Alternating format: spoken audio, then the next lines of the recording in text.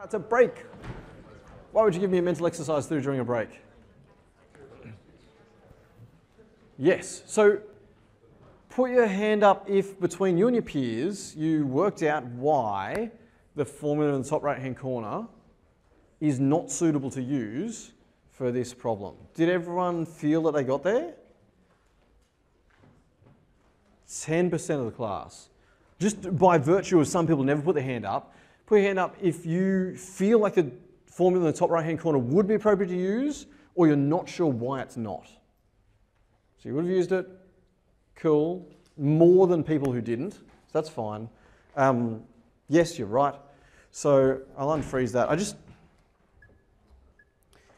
And here's the problem with providing a formula sheet. The problem with providing a formula sheet is you don't know the context in which the formulas are appropriate. And if I wrote in what context each formula was appropriate, well, then it would be like writing a textbook. And here's the problem. My temptation would be I'd truncate the comments down to only those that were appropriate for you to know in the exam. And then it's like I would give you a worked solution at the back, and you just have to write it in the front. But do that. Everyone will do well in the exam if we do that. Cool. So here's the problem with this formula, right? So this formula is only appropriate to use in the case that you're dealing with an ideal gas. Okay? And the reason this formula works for an isothermal process is that an ideal gas, if we look on a PV, chart, and what am I doing? Expanding. So I'm going from some pressure and volume to another pressure and volume, and then I'm taking the area under this graph. Boop, boop, boop, boop, boop, boop, boop. And we say the integrals, because work from 1 to 2 is the integral from 1 to 2 of P dV. Yeah, it feels about right. And we find that because this is isothermal and it's an ideal gas, so we find that PV is a constant, right? Sorry, I'm just trying to remember the derivation, but that's okay. We find that pressure is proportional to 1 on V, and so you get some sort of constant, and then you get a 1 on V dV, and then you get a constant log V between 1 and 2, and so you end up getting a constant log V2 minus log V1, which log rules mean that becomes a ratio, so it's log V2 on V1, and lo and behold, that constant, which I didn't define earlier, ends up being P1 V1 log V2 on V1, and yeah, P times V equals constant. That looks right. Constant subs in as PV. Yes. So that's where that formula comes from. And because that formula comes from there, it's only appropriate in isothermal cases where the isothermal case creates this. Okay, so this is from our combined gas law that PV divided by T is a constant. If you keep the temperature constant, then PV is equal to a constant, because you can remove the thing that doesn't change, and the constant is different, but, right, so in this case, for an ideal gas, being isothermal creates that relationship, and when you plug that relationship into this integral, you get, I'm glad I don't teach math, you get the formula down the bottom. The problem with, if we come back to our cylinder, the problem with this case, and the reason why everyone who did supplementary got this question wrong, was that although this is isothermal, as we boil this liquid off at 100 degrees C, so we're adding heat in order to boil this liquid off, it's also isobaric.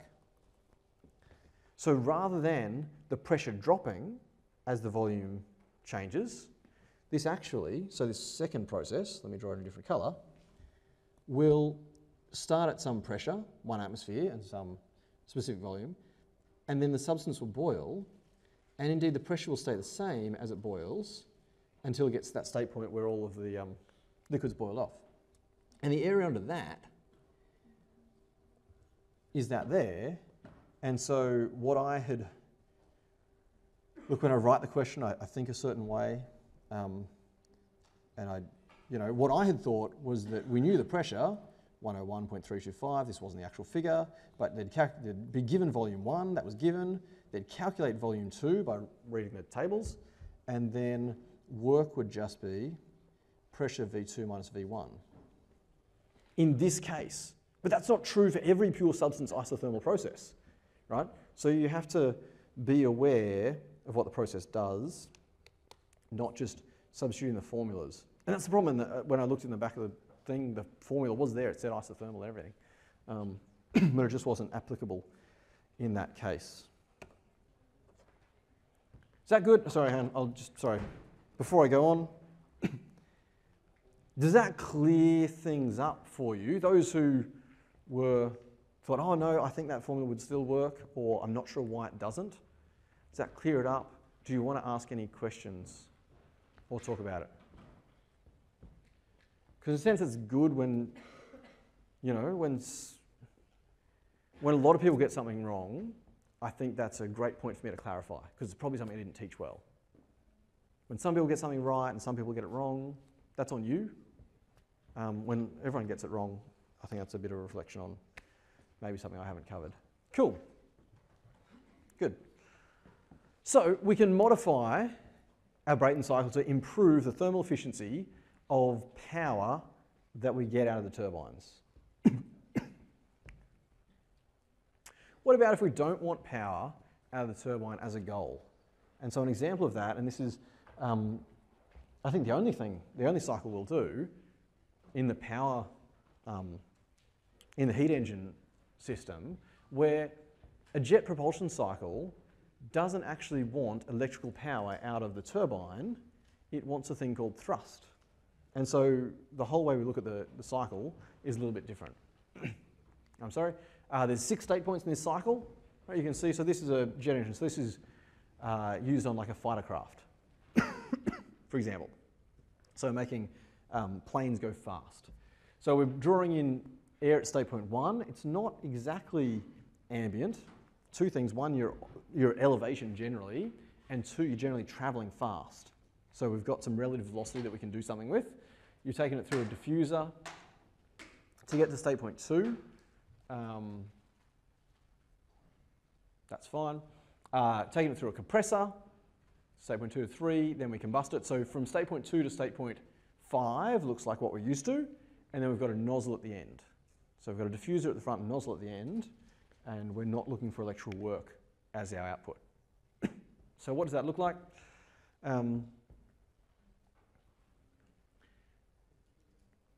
We can get a slight pressure advantage.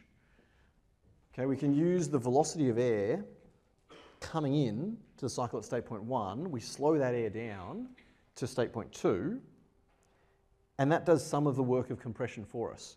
So this state point 1 to state point 2, some of that pressure temperature increase comes from the diffuser, and then when we get to the back end of our turbine, we don't take all of the energy out, so we end up with a hot and high pressure gas at the end of our turbine, and if we force that through a nozzle, we can make it go very fast. Okay, so a nozzle is designed to turn enthalpy into kinetic energy, and so we get it going fast, and so that's state point 5 to state point 6, and we'll find that the faster we can push it out the back, the more thrust we get on the aircraft. So thrust is about changing momentum. You'll do this in fluids more than what we'll do it here, but I just want to acknowledge things like, if you run water through a pipe, and the pipe has a 90-degree bend in it, dreadfully drawn, sorry, that's meant to be an arrow, so the water's running through the pipe, you'll find that in order to change the direction of the water, you need to apply a force. In this case, at 45 degrees. Fluid mechanics does a fair bit of that sort of thing. Let's just think in a straight line, okay? You've got the, yeah, I don't know. I don't know. When I was doing, I'm trying to think back to when I was struggling through this, right? Because I don't like fluids very much, ironically, for being a thermodynamics guy. So what I used to think about was like catching a discrete particle. So you take all of the mass that you would see in a second, and it's like, okay, I'm going to catch that at 200 meters a second, right? I'm going to catch that, and then I'm going to throw it that way at 1,000 meters a second. And when I catch it, it's going to push me this way a little bit, but when I throw it that way, it's going to push me this way more. So I'm going to get more thrust. And I think about things in terms of what's happening in this second as being a little discrete particle of mass. Because for some reason, continuum bodies don't sit well with me. But, sorry? It's fine. Right, so, but the force that you get as a result of doing this process of taking air at a low velocity and spitting it out at a higher velocity is the change in momentum. So it's mass times the velocity, whatever velocity you can achieve at the exit, minus, because that velocity must be working against you, that same mass times the velocity at the inlet. Assume the mass flow is the same at the inlet and outlet, and so the thrust force that you get is just the mass flow rate times the difference in velocities. So the more difference in velocities you can get, the more thrust you get, and obviously it's proportional to mass flow rate. So double the mass flow rate, you get double the thrust. For us, we want to think steady state, steady flow, nothing's changing with respect to time, and so we consider a condition where the thrust, so that which is forcing the aircraft forward, is equal to the drag, that which is dragging the craft back, and lift is equal to weight. So we assume steady state, steady flow. And that will be the output of our calculation. So under those sorts of conditions, what power do we consider? So we're not getting electrical power out of our turbine in terms of thermal efficiency. So what power can we consider? We can consider the propulsive power.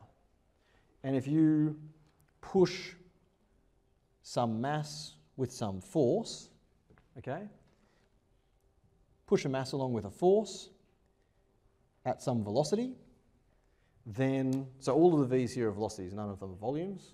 I'll strike through the V's when they're to do with volumes. So then you can talk about the power that you put into that body as being the force that you apply times the velocity the body's going. So work would be force times distance, power is force times speed, because speed is distance over time. So we find propulsive power to be our propulsive force times by the velocity of the aircraft.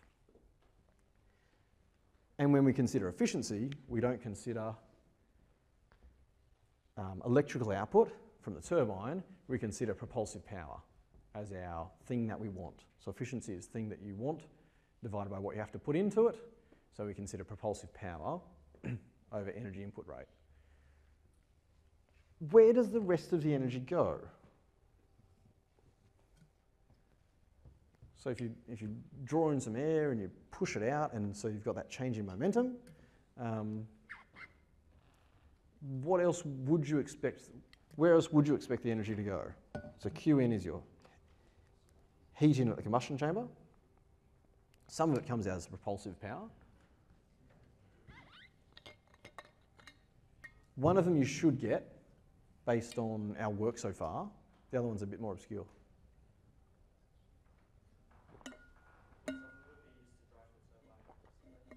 Would some be used to drive the turbine? Yes, it is, but the work that's used to drive the turbine, you get back into the system in the compressor. So that's not lost work. That's a good question, though. Like, it's a good thought. But yes, you do need that. Right. So the gas is there. Yeah, go. Noise and vibration account for some of it, but very little in terms of percentage of the whole. Right. The biggest loss that you have is that the gas coming in is cold and the gas going out is hot. So the biggest loss that you have is you heat gas up that you then vent into the atmosphere. So it's thermal loss. I'll run through a calculation. Yeah, I'll be able to just run through. That's fine. And I'll show that. Another a way of getting power quickly thrust quickly is afterburning. And do I have a picture of a turbine? So with an afterburner, what you do is you take fuel, and again, so Brayton and jet, so it's a very lean cycle, so there's generally oxygen left to burn. If you inject fuel in here and run it through some igniters, then you add additional heat after the turbine, and that increases the velocity coming out the back end. But it's an even less efficient way of generating thrust. But you can generate large amounts of thrust for short periods of time, and you would have seen that afterburners are a thing. So we're talking, for the jets, for pure jets, you're talking about craft that you might intend to go supersonically. We're not talking about passenger aircraft, we're talking about fighters and so forth. You know, watch Top Gun. Yes, watch Top Gun. There's afterburners on that. After turbine, before the exhaust. Yes, so that gives you an extra bit of thrust. Cool. So let's see what that looks like. And this is also a work example of a cycle, so I thought I'd throw it in. I didn't think I had time to hand calc it, but it's a worked example of a 6 to 8 point problem. And this is just, the essential and bolus example is imperial units. I transferred to metric because let's just keep it simple. So the turbojet aircraft flies with a velocity, so we've got some initial velocity, at an altitude where the air is some pressure and temperature. The compressor has a pressure ratio of, in this case 10, and we've defined what the turbine can handle as a turbine inlet temperature. So we can't get the turbine any hotter than 1100 degrees C. The air is coming in at 45 kilograms a second. That would be some function of how big the diffuser inlet is and the velocity of the aircraft and the density of the air. And it says, utilising cold air assumptions, determine the temperature and pressure of the gases at the turbine exit. Well, I think we should determine the temperature and pressure of the gases everywhere. The velocity of gas out the exit, and then therefore the propulsive efficiency of the cycle. So these are some questions that could be answered doing this sort of thing. If an aircraft is sitting on the runway with its brakes applied, what's the propulsive power that you get from the engines? If the aircraft is stationary, what's the propulsive power generated by the engines? 0.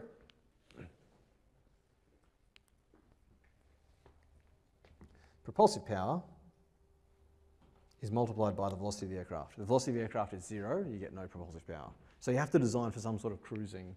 You get force.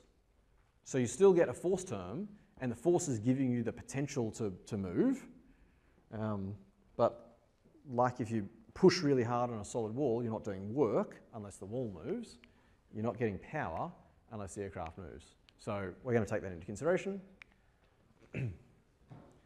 Some assumptions we would make, and this is just a worked example, so assumptions that we make, steady state operating conditions, so nothing's going to change, the engine's not warming up or cooling down.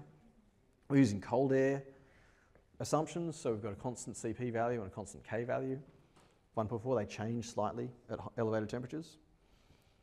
We're going to neglect kinetic and potential energy because it's horizontally aligned, and kinetic energy throughout the device, although we will consider it for the diffuser and the nozzle, because we must, otherwise we'd find no thrust. And we're going to say that the turbine work is the same as the compressor work. Typically a turbine will produce just a little bit more energy than the compressor needs, because then it will run your auxiliary services. So you run your hydraulics, your electrics and so forth, will be powered off the turbine as well. But we're going to say ideal, what's the thrust that this can generate in the absolute ideal case. So the first thing I do when I'm solving this, yeah, go. You said neglect kinetic energy through things at the nozzle. Shouldn't you also have to take into account the diffuser? Sorry, nozzle and diffuser, my apologies. Except at the diffuser inlet and the nozzle exit. Yes, sorry, I had it written down. I was being lazy with my words. Thank you for the pickup. So the way that I solve these problems is I draw a table. Interestingly enough, Senjal didn't draw a table in his book when he went through the worked example. I think it's an easy way to lay the things out, and I know what I've got yet to calculate. So we've got state point 1, we had a pressure, we had a temperature in degrees C that it was minus 40, I've converted to Kelvin, and a velocity. So we're going to assume that the engine is stationary, because we can do this, Newton's law lets us choose a frame of reference. We're going to assume the engine is stationary and the air is coming towards us at 260 meters a second. So we assume that the air has velocity. I think we can very quickly get to temperature of state 2 and the velocity of the rest. Right? The velocity of the throughout the system with respect to the system itself is 0 because we're going to neglect any kinetic energies in the system. And we know that through a diffuser, our change in enthalpy is equal to our change in kinetic energies. That's how we do a diffuser. We've got our change in kinetic energies is 260 squared minus 0 squared. And our change in enthalpy of an ideal gas is Cp delta T. And so T2 equals, this is T1 plus, in this case, we've got no kinetic energy out, so we can disregard that term. So it's just 260 plus 2000 divided by 2000 times 1.005. So this 2 becomes a 2000. Why? Are you satisfied with why that 2 becomes a 2000? Good. Excellent, because we're dealing with joules in one system and kilojoules in another. Right, and so we can calculate our temperature of state point 2. Now we've got a temperature of state point 2. We can calculate our pressure of state point 2 using this relationship. So this relationship is derived from PV to the power of K is constant, and PV on T is constant, different constants. So you can get to that relationship, and so you do that. And so we've raised the pressure without having to do any work, which is really nice. So a diffuser lets us raise the pressure a little bit. This is an isentropic diffuser, so it's an ideal diffuser. That gives us our pressure out. And now based on that, we know the compressor had a compression ratio of 10 to 1 from the problem. Oh. I was going to freeze one of the screens. Let me do that. Just so you've got that there. Got it? Just so you've got the question up. So now the compression ratio was 10 to 1, and so whatever your pressure in state point 2 was, you know what the state point then is 3, and no pressure lost through a combustion chamber. So that gives you the pressure for 3 and 4. And the compressor is also isentropic, and so we can know the temperature of state point 3 as well. So we can calculate those things, just multiplying by 10 for the pressure, and for the temperature, again, deriving that relationship, or knowing that relationship for temperature rise through an isentropic process. And now, we can run the gas back down through a turbine. Now for a Brayton cycle, what we did with the turbine was, we took the pressure from whatever pressure it was in the combustion chamber back to ambient conditions, back to whatever it was at the inlet. This time, we're going to do something different with running through our turbine. And what we want to say is, how much power do I need in the compressor? So how much power do I need to get from state point 2 to state point 3? Let my turbine give me that much power, and that will then give me state point 5. So knowing the conditions of state point 4, knowing how much power I have to extract, that will give me state point 5. So the work of the turbine plus the work of the compressor must equal 0. All the turbine work is being consumed by the compressor. That's just the difference in enthalpy values. That's fine. If we use constant specific heats, that's the difference in temperature values. And we find that T5 must equal, when that relationship is taken into account, 1125 Kelvin. So this is going through the process. This is an ideal gas cycle. And we can find pressure 5 then, using an isentropic turbine with a drop in temperature, we can know what the drop in pressures is to get there. Someone was talking to me during the break about running an ideal gas through a throttle. And I just want to mention this here as well, right? So with a throttle, sorry, so this isn't jets, my apologies, it's a little aside. With a throttle, you take, let's just put a little, so you take a substance, and maybe it's a liquid here. It certainly is in our air conditioner, right? So there's liquid here, it's flowing this way, and you're going to take it through a throttle, and it's going to have a pressure drop. And because of the pressure drop, some of the fluid is going to evaporate, and you're going to have a sharp drop in temperature. That's what we saw in our vapor compression refrigeration cycle. If this is an ideal gas, and you run a gas through a throttle, because H in equals H out, and because delta H equals Cp delta T, what's the change in temperature of an ideal gas when it goes through a throttle? 0. Okay, so because there's no change in enthalpy through a throttle, an ideal gas will experience no change in temperature. But this formula pre-presumes ideal gases, right? Because pure substances don't have a Cp value, okay? And they could be considered to be changing state. You set it up so that it changes state through the throttle, and that changing of state, actually I'll leave that. That changing of state is what drives the temperature to be reduced. So just be aware, are you talking about pure substances, are you talking about ideal gases, what's the relationships? This is stuff that you can work out. It is stuff you can know, but you just need to be on the ball. Cool, sorry. So yes, back to our jet example. So we've taken some temperature out, we've taken some enthalpy out to run the compressor, and that's dropped our pressure as well. All right, and now state point 6 is highlighted. I'll bring state point 6 on. I've dropped the units column in the table. Now state point 6, we know what the pressure will be, so we're re-venting this back out through a nozzle, back to atmospheric pressure. And what's the temperature? Well, the nozzle's isentropic as well, and so we're going to have a temperature drop, and the hot gas coming out is at 621 meters per second, 622 meters per second. Now then the question is, and this is the money question, what's then the velocity of that gas? And again, we can use change in enthalpy equals change in kinetic energy through an ideal nozzle. Here's what that looks like.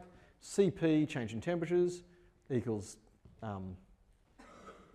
minus just velocity 2, or velocity 6 in this case. Velocity 5 was 0. You can track the velocity through the engine. I don't know whether it would affect the calculations, because you might,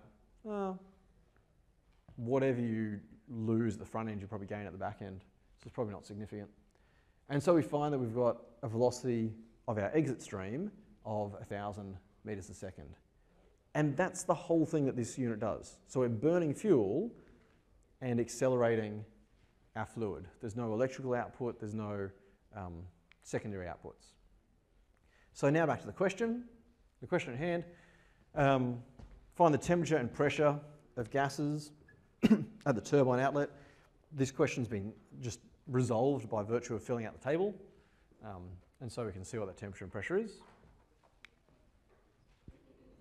Find the velocity of the gases at the nozzle exit, done by virtue of filling out the table. You may not have tracked the velocity on the table, whether you did or not, and the propulsive efficiency of the cycle.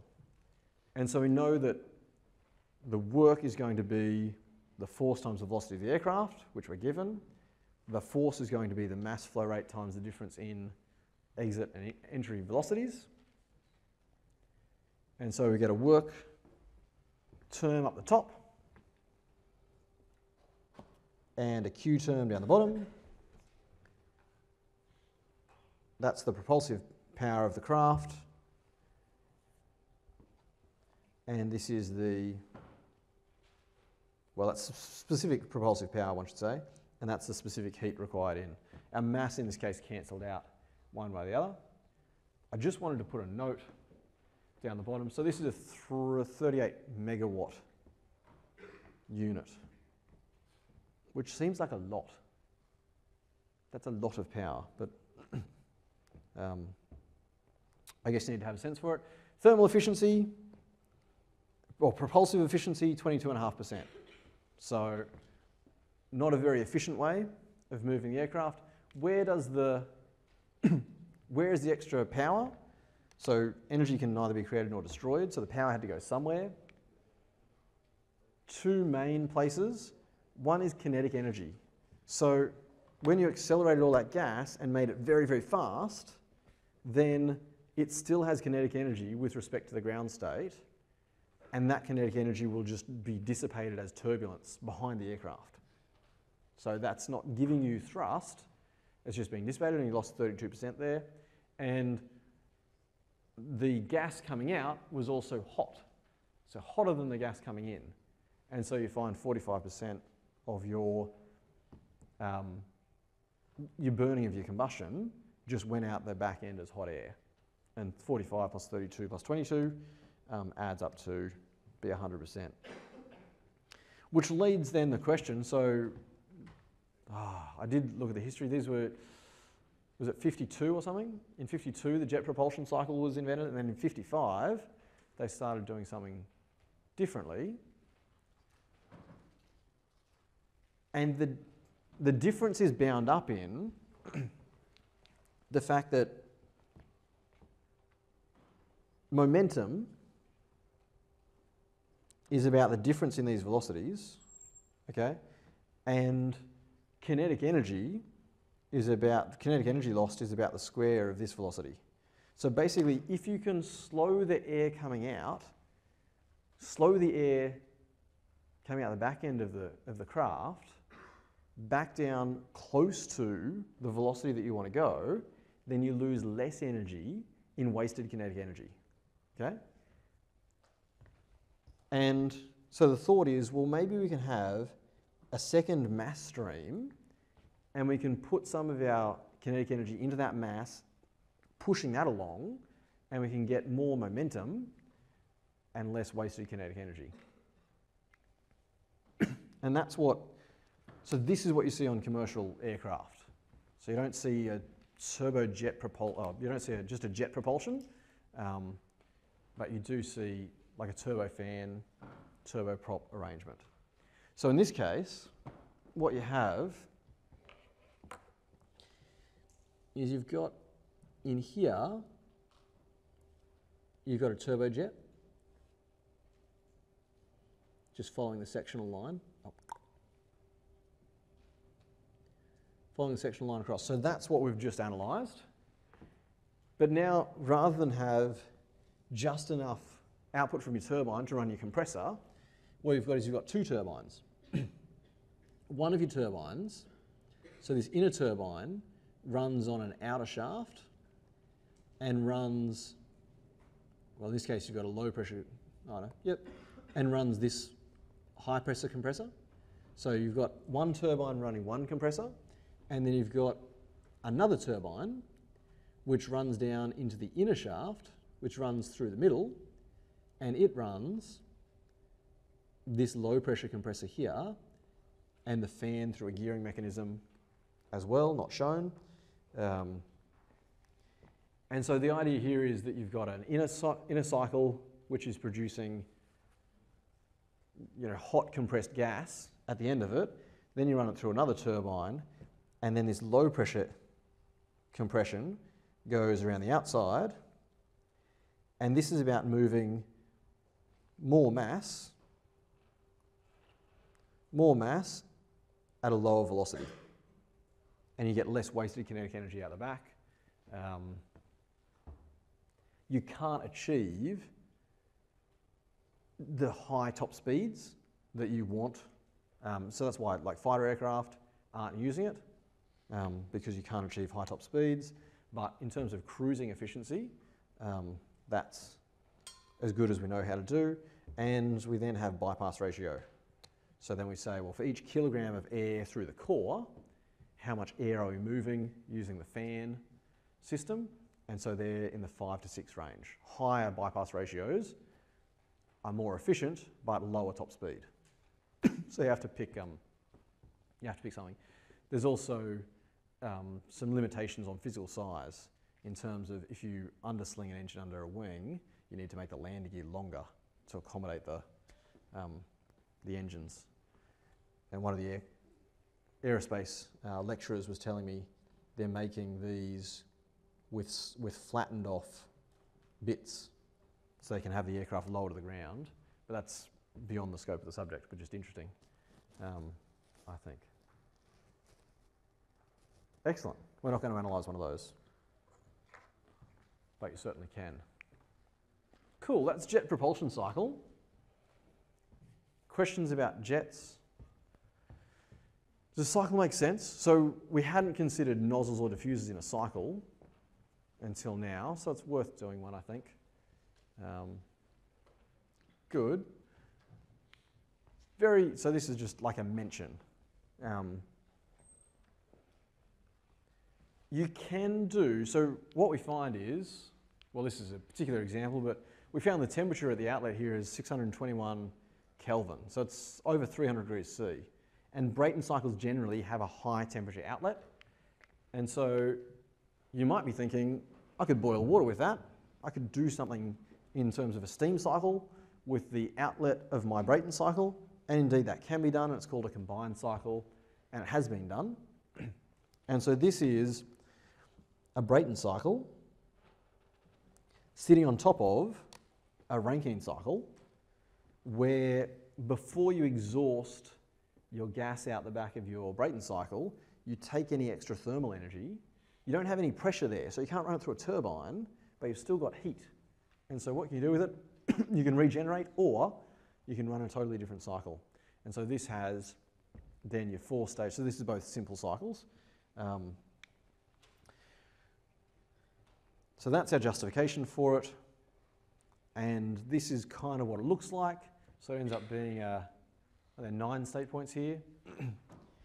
And basically your gas cycle is running up the top in blue, and then your steam cycle is running down the bottom. Yeah?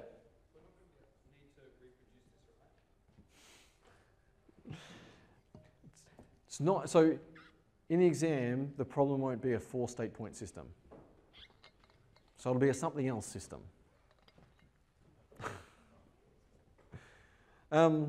Sorry, the question was, will we need to reproduce this in exam? But it's not undoable. You know how to do a Brayton cycle. If you don't, the PSS on the Brayton cycle is this week. And then you take the temperature at the end of the Brayton cycle and push as much as you can into the temperature at the pump, at the exit of the pump, for a Rankine cycle. It's not undoable. It takes time, it presumes fluency, and it presumes knowledge. The equations aren't difficult. Heat through a heat exchanger, change in H across the one fluid must equal change in H across the other fluid. It's not, the maths isn't hard, it's just about discipline and keeping things. Sorry, bad answer to your question. I didn't answer your question, but I guess that's. So it's a Brayton cycle on top and a Rankine cycle below, and you analyse it in such a manner. Excellent. So they are.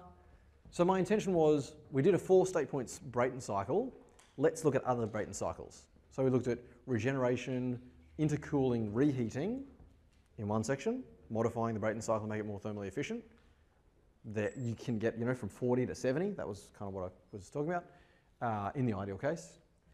Then we looked at jet propulsion, which is like a Brayton cycle but is different. We don't get electricity, we get change in momentum out of it. And then I've just mentioned that another thing we can do with a Brayton cycle is use the waste heat to run a Rankine cycle. There's a similar long lecture on the Rankine cycle planned for next week, where we'll talk about reheating, regenerating, some different things you can do with feed water to preheat it, and so forth. And so that's next week's fun and games. That's all I got. Any questions? Great, good. All right, I will see you tomorrow afternoon. Thanks, guys.